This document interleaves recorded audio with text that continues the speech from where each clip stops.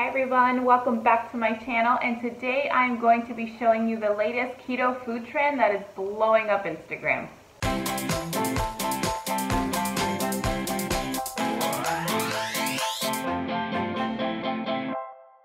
So the latest trend right now is the Paffle and the Chaffle. It is a take on a waffle. All you need is 3 ingredients: eggs, cheese, and pork rinds to make both of these. So let's get started. So we are going to get started on the Chaffle first. Super simple. This is 1 egg that I beat up. You're going to want a 1/2 cup of cheese. You can do more if you want. And we're going to mix this together. You can season it with salt and pepper if you like.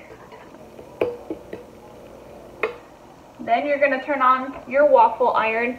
Everybody on Instagram uses the mini waffle iron. I have a regular waffle iron, so I didn't go out and buy a mini one. So I am going to use the regular sized one. So this will probably give you 2 mini waffles. So you can make like sandwiches, use them as burger buns. I'm just going to make a big one, and I'm just going to cut it in half and just make like a half sandwich. So a trick to keeping this crunchy is you want to add a little bit of cheese. I'm just using the Costco on the bottom of the waffle iron. This is going to give it a nice crust when it cooks. Now we're going to pour our egg mixture in.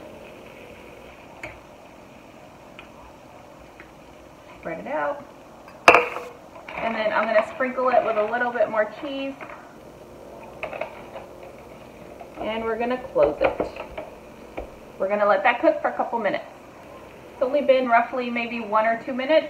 So I'm going to open it just to check it. I want it a little bit more brown than that. Okay, the waffle is done, the chaffle, and I'm going to get it out of the waffle maker.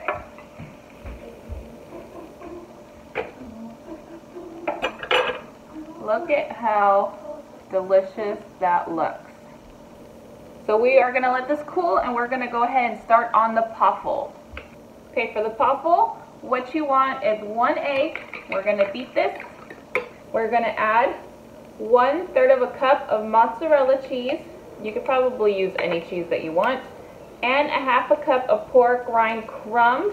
I just grabbed pork rinds from my cabinet and I just beat them in a bag until I made crumbs.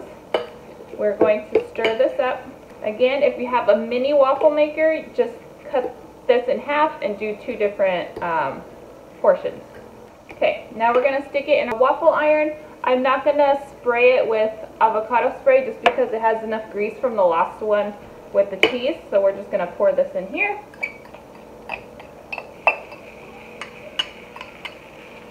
Spread it out. And close the lid. Okay, we are going to check on our Paffle. This one takes a couple more minutes to get toasted, so you can take it out whenever you feel like you're ready to. And I'm going to take this out now. It looks pretty toasty. That is the Paffle. Doesn't that look amazing? Look at all that crunchiness. So this is the Chaffle. Can you hear the crunch?